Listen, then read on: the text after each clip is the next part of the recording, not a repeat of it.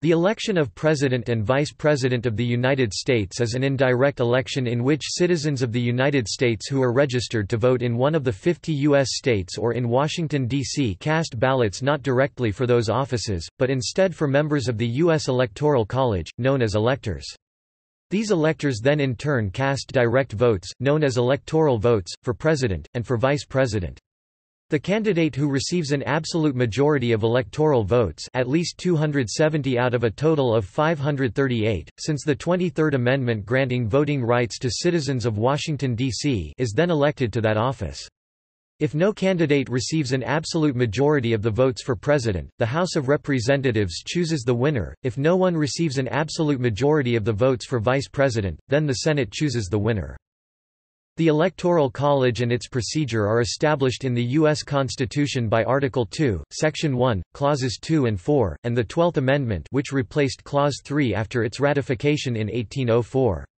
Under Clause 2, each of the states casts as many electoral votes as the total number of its senators and representatives in Congress, while, per the 23rd Amendment ratified in 1961, Washington, D.C. casts the same number of electoral votes as the least represented state, which is 3. Also under Clause 2, the manner for choosing electors is determined by each state legislature, not directly by the federal government. Many state legislatures previously selected their electors directly, but over time all of them switched to using the popular vote to help determine electors, which persists today. Once chosen, electors generally cast their electoral votes for the candidate who won the plurality in their state, but at least 21 states do not have provisions that specifically address this behavior. Those who vote in opposition to the plurality are known as faithless or unpledged electors. In modern times, faithless and unpledged electors have not affected the ultimate outcome of an election, so the results can generally be determined based on the state-by-state popular vote. Presidential elections occur quadrennially with registered voters casting their ballots on Election Day, which since 1845 has been the first Tuesday after November 1. This date coincides with the general elections of various other federal, state, and local races. Since local governments are responsible for managing elections, these races typically all appear on one ballot. The Electoral College electors then formally cast their electoral votes on the first Monday after December 12 at their respective state capitals. Congress then certifies the results in early January, and the presidential term begins on Inauguration Day, which since the passage of the 20th Amendment has been set at January 20. The nomination process, consisting of the primary elections and caucuses and the nominating conventions, was not specified in the Constitution, but was developed over time by the states and political parties. These primary elections are generally held between January and June before the general election in November, while the nominating conventions are held in the summer. Though not codified by law, political parties also follow an indirect election process, where voters in the 50 U.S. states, Washington, D.C., and U.S. territories, cast ballots for a slate of delegates to a political party's nominating convention, who then in turn elect their party's presidential nominee. Each party may then choose a vice presidential running mate to join the ticket, which is either determined by choice of the nominee or by a second round of voting. Because of changes to national campaign finance laws since the 1970s regarding the disclosure of contributions for federal campaigns, presidential candidates from the major political parties usually declare their intentions to run as early as the spring of the previous calendar year before the election, almost 18 months before Inauguration Day. History. Article 2 of the United States Constitution originally established the method of presidential elections, including the Electoral College. This was a result of a compromise between those constitutional framers who wanted the Congress to choose the president, and those who preferred a national popular vote. Each state is allocated a number of electors that is equal to the size of its delegation in both houses of Congress combined. With the ratification of the 23rd Amendment to the Constitution in 1961, the District of Columbia is also granted a number of electors, equal to the number of those held by the least populous state. However, U.S. territories are not represented in the Electoral College. Constitutionally, the manner for choosing electors is determined within each state by its legislature. Article 2, Section 1, Clause 2 states that each state shall appoint electors in such manner as the legislature thereof may direct. During the first presidential election in 1789, only 6 of the 13 original states chose electors by any form of popular vote. Gradually throughout the years, the states began conducting popular elections to choose their slate of electors. In 1800, only 5 of the 16 states chose electors by a popular vote. By 1824, after the rise of Jacksonian democracy, the proportion of states that chose electors by popular vote had sharply risen to 18 out of 24 states. This gradual movement toward greater democratization coincided with a gradual decrease in property restrictions for the franchise. By 1840, only one of the 26 states, South Carolina, still selected electors by the state legislature. Under the original system established by Article 2, electors could cast 2 votes to 2 different candidates for president. The candidate with the highest number of votes, provided it was a majority of the electoral votes, became the president, and the second-place candidate became the vice president. This presented a problem during the presidential election of 1800 when Aaron Burr received the same number of electoral votes as Thomas Jefferson and challenged Jefferson's election to the office.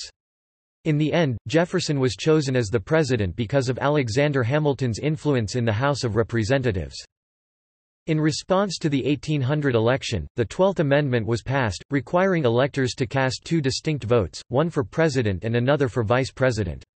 While this solved the problem at hand, it ultimately had the effect of lowering the prestige of the vice presidency, as the office was no longer for the leading challenger for the presidency. The separate ballots for president and vice president became something of a moot issue later in the 19th century when it became the norm for popular elections to determine a state's electoral college delegation.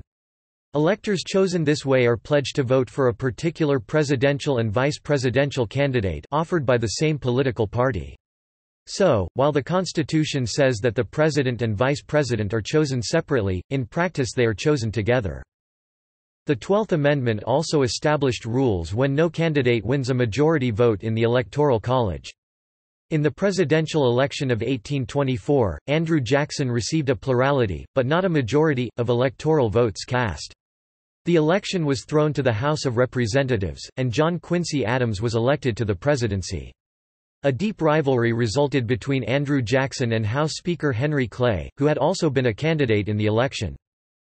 Since 1824, aside from the occasional faithless elector, the popular vote determines the winner of a presidential election by determining the electoral vote, as each state or district's popular vote determines its electoral college vote. Although the nationwide popular vote does not directly determine the winner of a presidential election, it does strongly correlate with who is the victor. In 53 of the 58 total elections held so far, about 91%, the winner of the national popular vote has also carried the electoral college vote. The winners of the nationwide popular vote and the electoral college vote differ only in close elections. In highly competitive elections, candidates focus on turning out their vote in the contested swing states critical to winning an electoral college majority, so they do not try to maximize their popular vote by real or fraudulent vote increases in one-party areas. However, candidates can fail to get the most votes in the nationwide popular vote in a presidential election and still win that election. In the 1824 election, Jackson won the popular vote, but no one received the majority of electoral votes. According to the 12th Amendment in the Constitution, the House of Representatives must choose the president out of the top 3 people in the election. Clay had come fourth, so he threw his support to Adams, who then won. Because Adams later named Clay his Secretary of State, Jackson's supporters claimed that Adams gained the presidency by making a deal with Clay. Charges of a corrupt bargain followed Adams through his term. Then in 1876, 1888, 2000, and 2016, the winner of electoral vote lost the popular vote outright. Numerous constitutional amendments have been submitted seeking to replace the Electoral College with a direct popular vote, but none has ever successfully passed both houses of Congress. Another alternate proposal is the National Popular Vote Interstate Compact, an interstate compact whereby individual participating states agree to allocate their electors based on the winner of the national popular vote instead of just their respective statewide results. The presidential election day was established on a Tuesday in the month of November because of the factors involved: weather, harvests and worship. When voters used to travel to the polls by horse, Tuesday was an ideal day because it allowed people to worship on Sunday, ride to their county seat on Monday, and vote on Tuesday all before market day, Wednesday. The month of November also fits nicely between harvest time and harsh winter weather, which could be especially bad to people traveling by horse and buggy. Until 1937, presidents were not sworn in until March 4 because it took so long to count and report ballots, and because of the winner's logistical issues of moving to the capital. With better technology and the 20th Amendment being passed, presidential inaugurations were moved to noon on January 20, allowing presidents to start their duties sooner. The Federal Election Campaign Act of 1971 was enacted to increase disclosure of contributions for federal campaigns. Subsequent amendments to law require that candidates to a federal office must file a statement of candidacy with the Federal Election Commission before they can receive contributions aggregating in excess of $5,000 or make expenditures aggregating in excess of $5,000.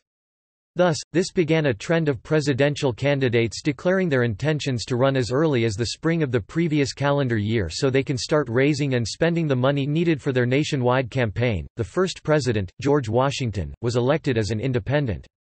Since the election of his successor, John Adams, in 1796, all winners of U.S. presidential elections have represented one of two major parties. Third parties have taken second place only twice, in 1860 and 1912. The last time a third independent candidate achieved significant success, although still finishing in third place, was in 1992, and the last time a third-party candidate received any electoral votes not from faithless electors was in 1968. Topic: Procedure. Topic: Eligibility requirements. Article 2 of the United States Constitution stipulates that for a person to serve as president, the individual must be a natural-born citizen of the United States, at least 35 years old, and a resident of the United States for a period of no less than 14 years.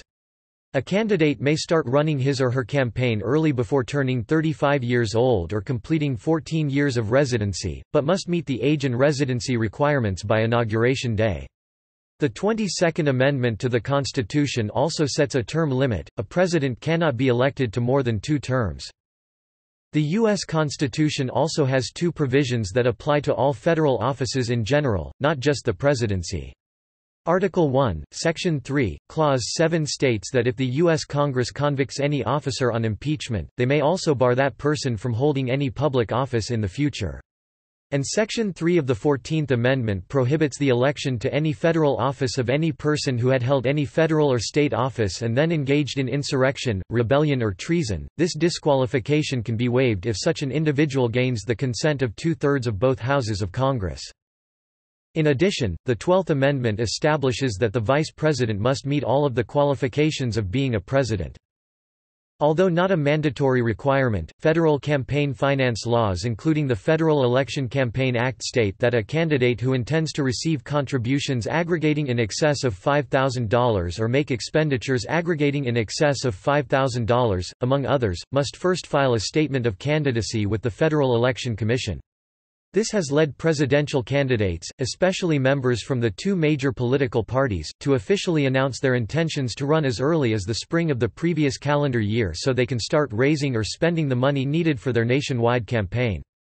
Potential candidates usually form exploratory committees even earlier to determining the feasibility of them actually running. Nominating process. The modern nominating process of U.S. presidential elections consists of 2 major parts, a series of presidential primary elections and caucuses held in each state, and the presidential nominating conventions held by each political party. This process was never included in the United States Constitution, and thus evolved over time by the political parties to clear the field of candidates. The primary elections are run by state and local governments, while the caucuses are organized directly by the political parties. Some states hold only primary elections, some hold only caucuses, and others use a combination of both. These primaries and caucuses are staggered generally between January and June before the federal election, with Iowa and New Hampshire traditionally holding the first presidential state caucus and primary, respectively. Like the general election, presidential caucuses or primaries are indirect elections. The major political parties officially vote for their presidential candidate at their respective nominating conventions, usually all held in the summer before the federal election. Depending on each state's law and state's political party rules, when voters cast ballots for a candidate in a presidential caucus or primary, they may be voting to award delegates bound to vote for a candidate at the presidential nominating conventions, or they may simply be expressing an opinion that the state party is not bound to follow in selecting delegates to their respective national convention. Unlike the general election, voters in the U.S. territories can also elect delegates to the national conventions. Furthermore, each political party can determine how many delegates to allocate to each state and territory. In 2012, for example, the Democratic and Republican Party conventions each used two different formulas to allocate delegates. The Democrats based theirs on two main factors: the proportion of votes each state gave to the Democratic candidate in the previous three presidential elections, and the number of electoral votes each state had in the Electoral College. In contrast, the Republicans assigned to each state 10 delegates, plus 3 delegates per congressional district. Both parties then gave fixed amounts of delegates to each territory, and finally bonus delegates to states and territories that passed certain criteria, along with delegates chosen during primaries and caucuses. State and U.S. territory delegations to both the Democratic and Republican Party conventions also include unpledged delegates that have a vote. For Republicans, they consist of the 3 top party officials from each state and territory. Democrats have a more expansive group of unpledged delegates called superdelegates, who are party leaders and elected officials. Each party's presidential candidate also chooses a vice presidential nominee to run with him or her on the same ticket, and this choice is rubber-stamped by the convention. If no single candidate has secured a majority of delegates, including both pledged and unpledged, then a brokered convention results. All pledged delegates are then released and are able to switch their allegiance to a different candidate. Thereafter, the nomination is decided through a process of alternating political horse trading, and additional rounds of re-votes. The conventions have historically been held inside convention centers, but since the late 20th century both the Democratic and Republican parties have favored sports arenas and domed stadiums to accommodate the increasing attendance. The popular vote on Election Day. Under the United States Constitution, the manner of choosing electors for the Electoral College is determined by each state's legislature. Although each state designates electors by popular vote, other methods are allowed.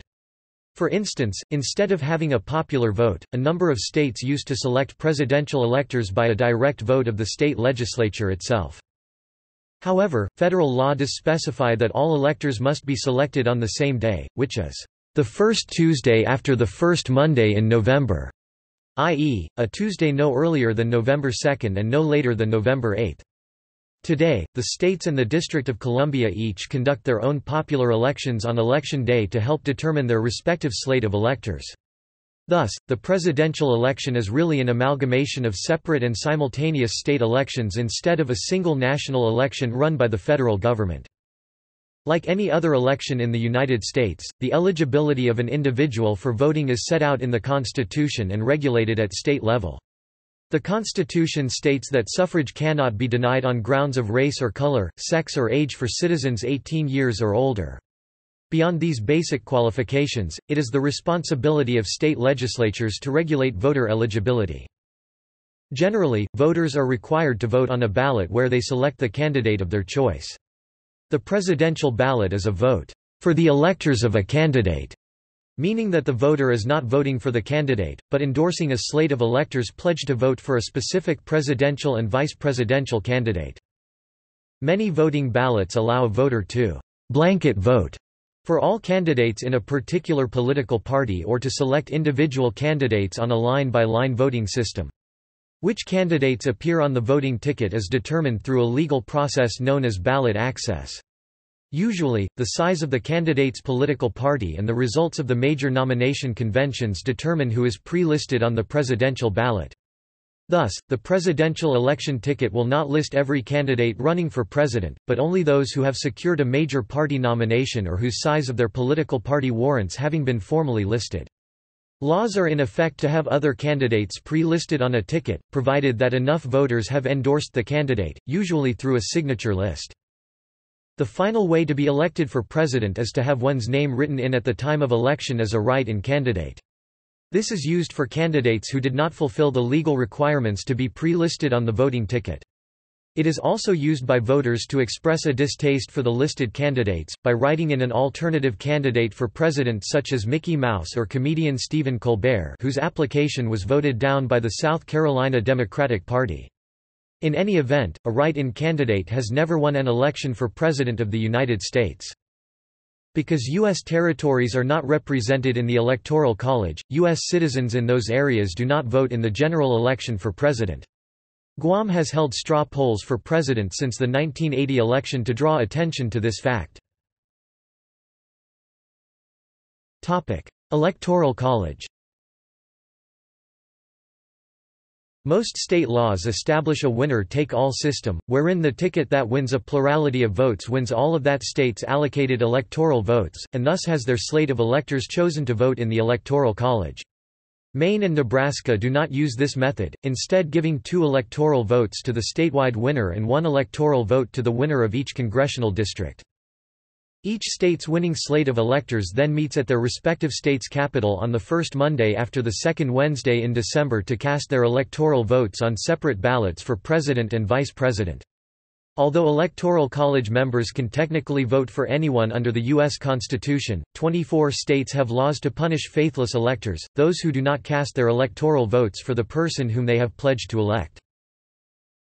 In early January, the total Electoral College vote count is opened by the sitting vice president, acting in his capacity as president of the Senate, and read aloud to a joint session of the incoming Congress, which was elected at the same time as the president.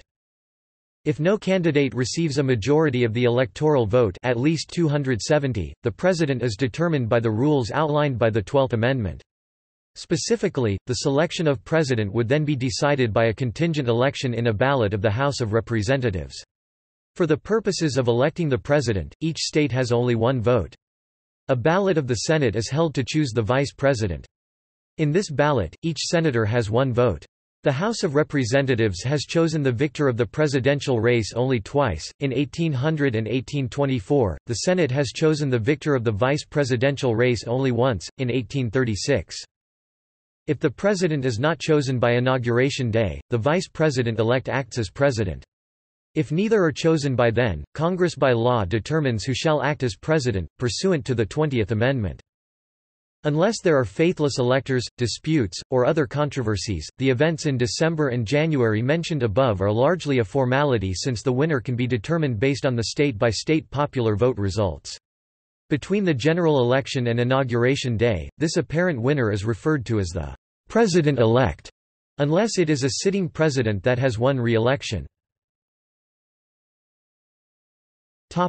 Election calendar. The typical periods of the presidential election process are as follows, with the dates corresponding to the 2016 general election. Spring 2015 candidates announce their intentions to run, and, if necessary, file their statement of candidacy with the Federal Election Commission. August 2015 to March 2016 primary and caucus debates. February 1 to June 14, 2016 primaries and caucuses. April to August 2016 nominating conventions including those of the minor third parties. September and October 2016 presidential election debates. November 8, 2016 election day. December 19, 2016 electors cast their electoral votes. January 6, 2017 Congress counts and certifies the electoral votes. January 20, 2017 Inauguration Day.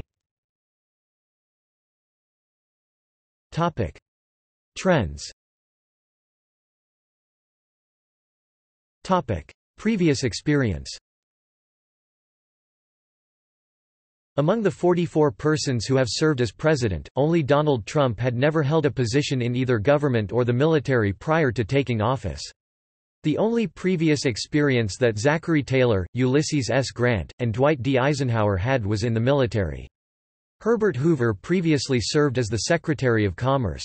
Everyone else served in elected public office before becoming president, such as being vice president, a member of the United States Congress, or a state or territorial governor.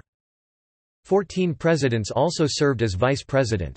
However, only John Adams (1796), Thomas Jefferson (1800), Martin Van Buren (1836), Richard Nixon (1968), and George H. W. Bush (1988) began their first term after winning an election. The remaining 9 began their first term as president according to the presidential line of succession after the intra-term death or resignation of their predecessor.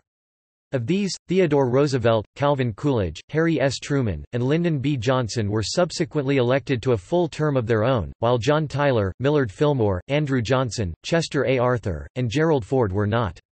Ford's accession to the presidency is unique in American history in that he became vice president through the process prescribed by the 25th Amendment rather than by winning an election, thus making him the only U.S. president to not have been elected to either office. 16 presidents had previously served in the U.S. Senate, including 4 of the 5 who served between 1945 and 1974.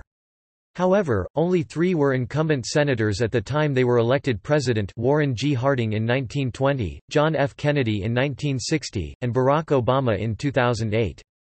18 presidents had earlier served in the House of Representatives. However, only one was a sitting representative when elected to presidency: James A. Garfield in 1880. 4 of the last 7 presidents, Jimmy Carter, Ronald Reagan, Bill Clinton and George W. Bush, have been governors of a state. Geographically, these presidents were from either very large states, Reagan from California, Bush from Texas, or from a state south of the Mason-Dixon line and east of Texas, Carter from Georgia, Clinton from Arkansas. In all, 16 presidents have been former governors, including 7 who were incumbent governors at the time of their election to the presidency. The most common job experience, occupation or profession of U.S. presidents has been lawyer. 26 presidents had served as attorneys. 22 presidents were also in the military. 8 presidents had served as cabinet secretaries, with 5 of the 6 presidents who served between 1801 and 1841 having held the office of U.S. Secretary of State. After leaving office, one president, William Howard Taft, served as Chief Justice of the United States. 2 others later served in Congress, John Quincy Adams, who served in the House, and Andrew Johnson, who served in the Senate. Technology and media. Advances in technology and media have also affected presidential campaigns. The invention of both radio and television have given way to the reliance of national political advertisements across those methods of communication. National advertisements such as Lyndon B. Johnson's 1964 commercial, "Daisy", Ronald Reagan's 1984 commercial, "Morning in America", and George H. W. Bush's 1988 commercial, "Revolving Door", became major factors in those respective elections. In 1992, George H. W. Bush's promise of, "Read my lips, no new taxes", was extensively used in the commercials of Bill Clinton and Bush's other opponents with significant effect during the campaign. Since the development of the Internet in the mid-90s, Internet activism has also become an invaluable component of presidential campaigns, especially since 2000. The Internet was first used in the 1996 presidential elections, but primarily as a brochure for the candidate online. It was only used by a few candidates and there is no evidence of any major effect on the outcomes of that election cycle. In 2000, both candidates George W. Bush and Al Gore created, maintained and updated their campaign website. But it was not until the 2004 presidential election cycle was the potential value of the Internet seen. By the summer of 2003, 10 people competing in the 2004 presidential election had developed campaign websites. Howard Dean's campaign website from that year was considered a model for all future campaign websites. His website played a significant role in his overall campaign strategy. It allowed his supporters to read about his campaign platform and provide feedback, donate, get involved with the campaign, and connect with other supporters. A Gallup poll from January 2004 revealed that 49% of Americans have used the Internet to get information about candidates, and 28% said that they use the Internet to get this information frequently. In 2008, the Internet became a grassroots and a voice of the people tool, a way for the users to connect with each other and with the campaign, like Dean's website had done in 2004. All of the major candidates had a website and utilized social networking like Facebook and MySpace. The popularity of a candidate could be measured by the number of friends on these sites as well as on websites like Hitwise, which listed the number of hits all of the presidential candidates' websites had each week. Internet channels such as YouTube were used by candidates to share speeches and ads for free. This also served as a forum for users to attack other candidates by uploading videos of gaffes. A study done by the Pew Internet and American Life Project in conjunction with Princeton Survey Research Associates in November 2010 shows that 54% of adults in the United States used the Internet to get information about the 2010 midterm elections and about specific candidates. This represents 73% of adult Internet users. The study also showed that 22% of adult Internet users used social network sites or Twitter to get information about and discuss the elections, and 26% of all adults used cell phones to learn about or participate in campaigns. E-campaigning, as it has come to be called, is subject to very little regulation. On March 26, 2006, the Federal Election Commission voted unanimously to not regulate political communication on the Internet, including emails, blogs and the creating of websites. This decision made only paid political ads placed on websites subject to campaign finance limitations. A comment was made about this decision by Roger Allen Stone of Advocacy Inc., which explains this loophole in the context of a political campaign. A wealthy individual could purchase all of the email addresses for registered voters in a congressional district, produce an internet video ad, and email it along with a link to the campaign contribution page. Not only would this activity not count against any contribution limits or independent expenditure requirements, it would never even need to be reported. Criticisms: the presidential election process is controversial, with critics arguing that it is inherently undemocratic, and discourages voter participation and turnout in many areas of the country. Because of the staggered nature of the primary season, voters in Iowa, New Hampshire and other small states which traditionally hold their primaries and caucuses first in January usually have a major impact on the races. Campaign activity, media attention, and voter participation are usually higher in these states, as the candidates attempt to build momentum and generate a bandwagon effect in these early primaries. Conversely, voters in California and other large states which traditionally hold their primaries last in June usually end up having no say in who the presidential candidates will be. The races are usually over by then, and thus the campaigns, the media, and voters have little incentive to participate in these late primaries. As a result, more states vie for earlier primaries to claim a greater influence in the process. However, compressing the primary calendar in this way limits the ability of lesser-known candidates to effectively corral resources and raise their visibility among voters, especially when competing with better-known candidates who have more financial resources and the institutional backing of their party's establishment. Primary and caucus reform proposals include a national primary held on a single day, or the interregional primary plan, where states would be grouped into 6 regions, and each of the regions would rotate every election on who would hold their primaries first. With the primary races usually over before June, the political conventions have mostly become scripted, ceremonial affairs. As the drama has left the conventions, and complaints grown that they were scripted and dull pep rallies, public interest and viewership has fallen off. After having offered gavel-to-gavel coverage of the major party conventions in the mid-20th century, the Big Three television networks now only devote approximately 3 hours of coverage, 1 hour per night. Critics also argue that the Electoral College is archaic and inherently undemocratic. With all states, except Maine and Nebraska, using a winner-take-all system, both the Democratic and the Republican candidates are almost certain to win all the electoral votes from those states whose residents predominantly vote for the Democratic Party or the Republican Party, respectively. This encourages presidential candidates to focus exponentially more time, money, and energy campaigning in a few so-called swing states, states in which no single candidate or party has overwhelming support. Such swing states like Ohio are inundated with campaign visits, saturation television advertising, get-out-the-vote efforts by party organizers, and debates.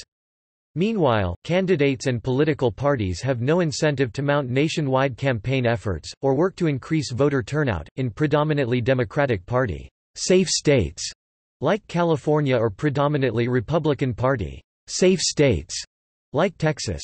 In practice, the winner-take-all system also both reinforces the country's two-party system and decreases the importance of third and minor political parties. Furthermore, a candidate can win the electoral vote without securing the greatest amount of the national popular vote, such as during the 1824, 1876, 1888, 2000 and 2016 elections. In theory, it is possible to secure the necessary 270 electoral votes from only the 11 most populous states and then ignore the rest of the country. Proposed changes to the election process. In 1844, Representative Samuel F. Vinton of Ohio proposed an amendment to the Constitution that would replace the Electoral College system with a lot system. The joint resolution called for each state to elect, by a simple majority, a presidential candidate of said state. Each state would notify Congress of the presidential election results. Congress would then inscribe the name of every state on uniform balls, equal to the number of said state's members of Congress, and deposit into a box. In a joint session of Congress, a ball would be drawn, and the elected candidate of the state of which is written on the drawn ball would be named president. A second ball would immediately be drawn after, and that state's candidate would be named vice president. The resolution did not pass the House. Representative Vinton proposed an identical amendment in 1846. Again, it was unsuccessful. The driving force behind the introduction of the resolution is unclear, as there is no recorded debate for either proposal. Other constitutional amendments, such as the Every Vote Counts Amendment, have been proposed seeking to replace the Electoral College with a direct popular vote, which proponents argue would increase turnout and participation. Other proposed reforms include the National Popular Vote Interstate Compact, an interstate compact without congressional authorization, whereby individual participating states agree to allocate their electors based on the winner of the national popular vote, instead of voting their respective statewide results. Another proposal is for every state to simply adopt the district system used by Maine and Nebraska, give 2 electoral votes to the statewide winner and 1 electoral vote to the winner of each congressional district. The automatic plan would replace the electors with an automatic tallying of votes to eliminate the faithless elector affecting the outcome of the election. The proportional plan, often compared to the district plan, would distribute electoral votes in each state in proportion to the popular vote, introducing third-party effects in election outcomes. The House plan would require a constitutional amendment to allocate electors based on the House apportionment alone to lessen small state advantage. Direct election plans and bonus plans have in common a higher valuation on the popular vote for president. Electoral College results. This is a table of Electoral College results. Included are candidates who received at least 1 electoral vote or at least 5% of the popular vote. Voter turnout. Voter turnout in the 2004 and 2008 elections showed a noticeable increase over the turnout in 1996 and 2000. Prior to 2004, voter turnout in presidential elections had been decreasing while voter registration, measured in terms of voting age population (VAP) by the U.S. Census, has been increasing.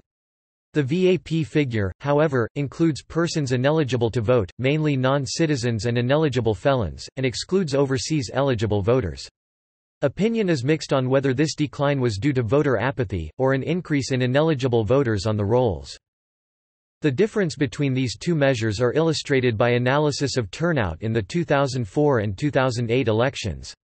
Voter turnout from the 2004 and 2008 election was not statistically different, based on the voting age population used by a November 2008 U.S. Census survey of 50,000 households.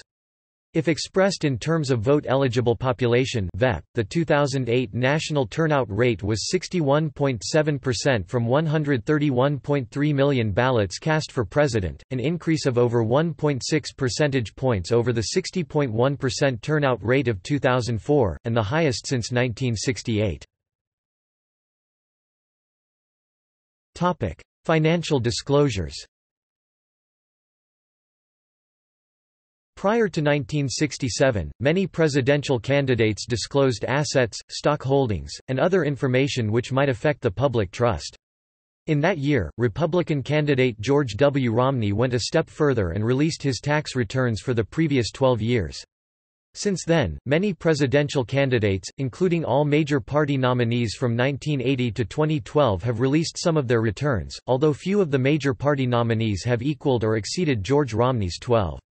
The Tax History Project, a project directed by Joseph J. Thorndike and established of the nonprofit Tax Analysts Group, has compiled the publicly released tax returns of presidents and presidential candidates, including primary candidates. In 2016, Republican presidential nominee Donald Trump broke with tradition, becoming the only major party candidate since Gerald Ford in 1976 to not make any of his full tax returns public.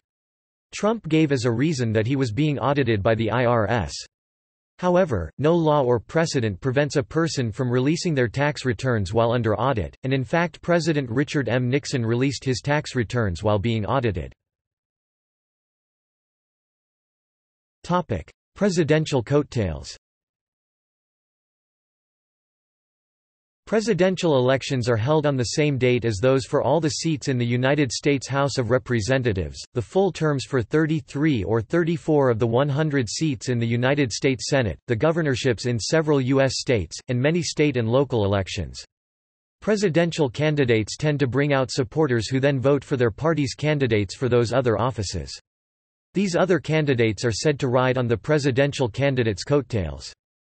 Voter turnout is also generally higher during presidential election years than either midterm election years or odd-numbered election years. Comparison with other U.S. general elections. See also: Outline of American politics #elections, American election campaigns in the 19th century, Elections in the United States, First Party System, Federalists versus Jeffersonian Republicans, 1790s to 1820s, Second Party System, Democrats versus Whigs, 1830s to 1850s, Third Party System, Republicans versus Democrats, 1850s to 1890s, Fourth Party System, Republicans versus Democrats, 1890s to 1930s, Progressive Era. Fifth Party System, Democrats versus Republicans, 1930s to 1960s. Sixth Party System, Democrats versus Republicans, 1960s. Present statistical forecasts. Electoral-vote.com, 538.com, Polyvote 270 to 1. Topic Notes. Further reading. Schlesinger, Arthur. Jr., ed. History of American Presidential Elections, 1789, 2008, 2011, 3-volume and 11-volume editions, detailed analysis of each election, with primary documents, online v. 1. 1789–1824, v. 2. 1824–1844, v. 3. 1848–1868, v. 4. 1872–1888, v. 5. 1892–1908, v. 6. 1912–1924, v. 7. 1928–1940, v. 8. 1944–1956, v. 9. 1960–1968, v. 10. 1972–1984, v. 11. 1988–2001. External links. The American Presidency Project, UC Santa Barbara, 52,000+ presidential documents. Electoral College box scores. Teaching about presidential elections. All the maps since 1840 by counties, French language site. Dave Leip's Atlas of U.S. Presidential Elections. History of U.S. Presidential Elections, 1789–2004. Graphic election results from 1952 to 2008 broken down by state, Java applet. A History of the Presidency from the point of view of Vermont discusses history of American presidential elections with two states as opposite poles, Vermont, and Alabama. The Living Room Candidate, a compilation of presidential television ads. Presidential elections, from History.com. A New Nation Votes, American Election Returns 1787 to 1825. How close were presidential elections? Michael Shepard, Michigan State University. Better World Links on the U.S. presidential election. Presidential elections, resource guides from the Library of Congress. Presidential elections, vacancies in major party candidacies and the position of president-elect from Congressional Research Service. U.S. election statistics, a resource guide from the Library of Congress. Electoral votes. New International Encyclopedia, 1905. This is a tabulation of the electoral votes by election year, and also includes the results for vice president. Statistical Forecasts Election Projection. 17 Poll Composite. Princeton Election Consortium. Gallup